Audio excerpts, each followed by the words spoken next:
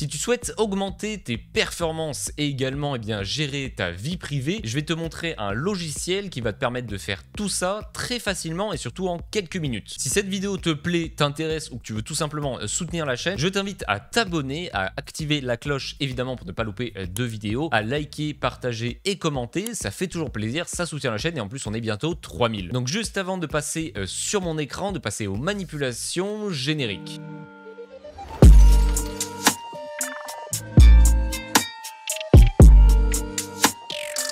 Oui, c'est un faux raccord, et alors j'avais oublié que j'avais rendez-vous chez le coiffeur, donc on assume pleinement ce faux raccord. Je tenais juste à vous prévenir, entre guillemets, pour vous dire qu'en fait, désactiver la télémétrie n'avait aucun risque, à part peut-être désactiver les diagnostics, comme j'en parle dans la vidéo, donc juste après. Mais voilà, en tout cas, ça ne va pas causer de problème à Windows si vous respectez bien ce que je vous dis. Si vous avez un doute, ne faites pas, mais voilà, si vous savez ce que vous faites, faites-le, allez-y, ça ne craint rien de désactiver la télémétrie. Je tiens également à vous dire que le dossier d'optimisation a été totalement revu, il y a eu une refonte du dossier d'optimisation Windows ULTIME. Donc vous pouvez le télécharger dès à présent via le lien que je mets en description de cette vidéo et en description de la première vidéo d'optimisation ultime de Windows. Par exemple, si vous avez le dossier et que vous regardez cette vidéo, eh bien vous pourrez en quelques clics faire les optimisations, les modifications et revenir en arrière pareil en quelques clics si jamais il y a besoin. Donc pour utiliser ce logiciel, tu peux le télécharger via le lien en description ou dans mon dossier d'optimisation qui a été mis à jour pour cette vidéo que tu trouveras aussi en description. Donc une fois le fichier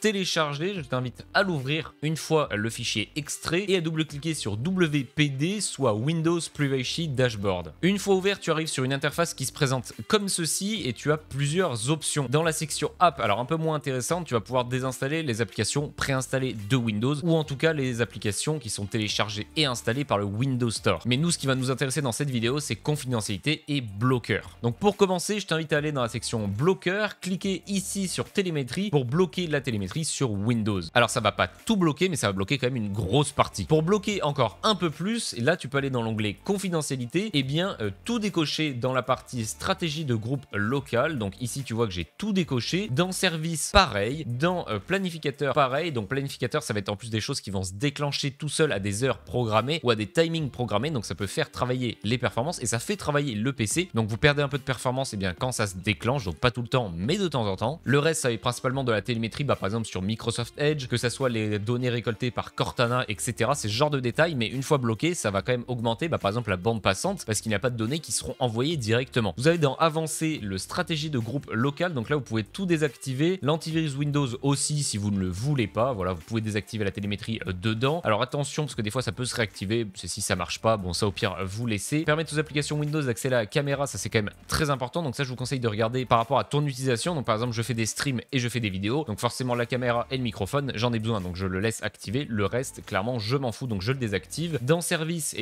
pareil, il n'y a pas de service qui m'intéresse. Par contre attention, ça va désactiver les diagnostics Windows, donc si tu veux les diagnostics Windows tu laisses activer, si tu ne veux pas tu peux le désactiver. De toute façon à chaque fois vous cliquez sur le petit point d'interrogation, vous avez des informations sur ce service. Dans divers vous avez par exemple les notifications, etc. Donc ça va être plus en gros la catégorie autre, la catégorie on n'arrivait pas trop à la classer. Et ensuite tu as Windows Update, ça il y a quelques trucs à désactiver mine de rien. Le scan static task par exemple, donc tu peux regarder pour savoir ce que c'est les tâches qui vont permettre de planifier la recherche de mise à jour. Si tu le fais manuellement, ça sert à rien de le planifier, donc tu peux désactiver. Ici normalement c'est désactivé de base et ici aussi, donc voilà. Sinon le reste ne touche pas pour ne pas empiéter sur le service Windows Update et donc garder un PC à jour et fonctionnel. Une fois que tu as fait tous les changements que tu voulais ou les mêmes changements que j'ai fait, tu peux redémarrer ton PC et vérifier si les paramètres ont été pris en compte. S'il y en a qui n'ont pas été pris en compte, c'est soit qu'il y a eu un bug, donc tu peux réessayer, soit c'est que le PC ne veut pas, donc dans ce cas tu peux laisser. À savoir que c'est une application qui ne s'installe pas sur le PC, donc vous pouvez supprimer le dossier, la remettre, etc.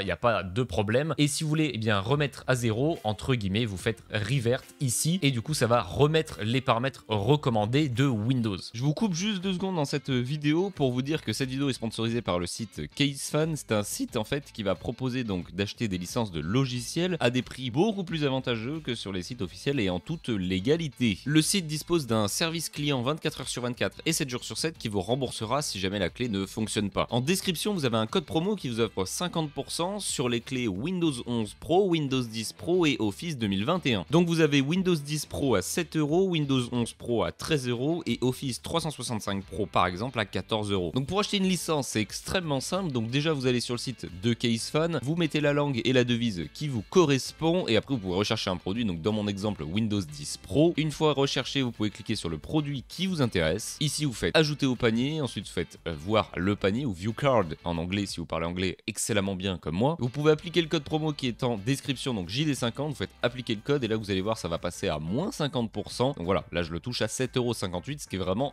très peu cher. Ensuite une fois la réduction appliquée, vous faites commander. Donc une fois que vous avez tout rentré, donc l'adresse mail surtout parce que c'est ce qui va vous permettre de recevoir la clé, vous rentrez vos informations personnelles évidemment qui sont floutées pour ma part et vous payez. Donc par exemple je vais payer par PayPal pour vous montrer. Voilà, donc je viens de payer et la clé du coup arrivera directement sur ma boîte mail dans quelques instants. Donc pour la suite de cette vidéo, on se retrouve du coup sur le dossier d'optimisation. Je vais me baser dessus, ça sera quand même un peu plus simple. Et donc une fois que vous êtes dedans, vous allez dans Opti Général. En fait, Opti Général, c'est les optis qui reviennent pareil, donc que ce soit Windows 10 et Windows 11. Si vous voulez des optimisations, on va dire exclusives, vous cliquez sur le dossier, vous voyez que là en plus il y a désactiver les widgets. Voilà, c'est un exemple parmi tant d'autres, mais vous avez compris. Donc dans Opti Général, vous pouvez aller dans Télémétrie et là vous voyez qu'il y a beaucoup de choses. Il y a déjà la vidéo partie 1 que j'avais fait donc sur la télémétrie et la partie 2 c'est celle qu'on est en train de faire, donc celle que tu es en train de regarder. Et donc comme tu peux voir, il y a des petites informations ici plutôt pas mal. Donc en fait pour vous montrer ici je suis dans le registre dans la section data collection et en fait ce qu'on va faire avec ce petit regedit c'est tout simplement créer une clé Allo télémétrie et la mettre à 0 pour tout simplement dire à Windows que je ne veux pas de télémétrie. Donc soit vous pouvez, eh bien si vous savez faire, aller dans ce chemin et créer une clé en D-Word 32 bits,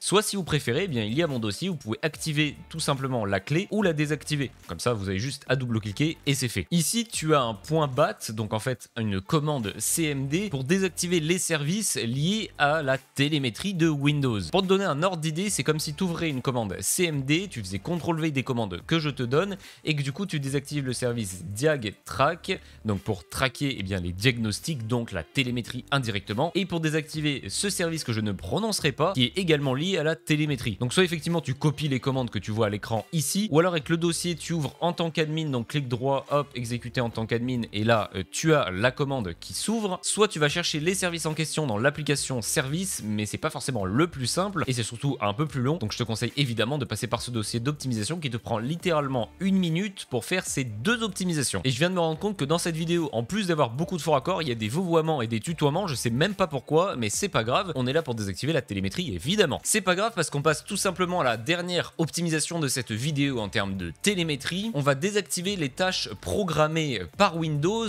dans le planificateur des tâches. Donc pour ce faire, eh bien vous pouvez aller sur Windows, écrire planificateur des tâches. Donc une fois que c'est ouvert, vous arriverez sur quelque chose qui ressemble à ça. Et donc une fois là-dedans, vous allez double-cliquer sur bibliothèque, sur Microsoft, Windows, et vous allez aller dans Customer Experience Improvement Program. Un accent anglais magnifique, juste parfait. Et là vous voyez 2 tâches programmées, donc la Consolidar et la USB CEP. Vous avez la petite description, donc là vous voyez que c'est des récoltes de données par rapport au périphérique USB, et Consolidar ça va être de la récupération de données, donc de la télémétrie également. Donc pour les désactiver et également booster du coup votre PC, parce que quand ça va se déclencher forcément ça va prendre un peu de perf, et bien vous cliquez sur par exemple Consolidar, vous faites donc là il y a écrit activer, mais vous ça sera écrit donc désactiver, et vous faites pareil sur celle-ci, et là vous avez désactivé les 2 services qui se lancent automatiquement, enfin même les 2 tâches qui se lancent automatiquement.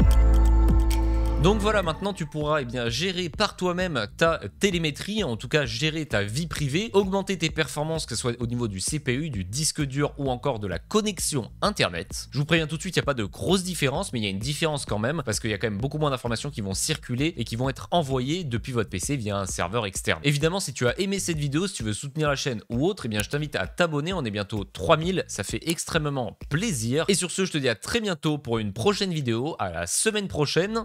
Ciao, ciao.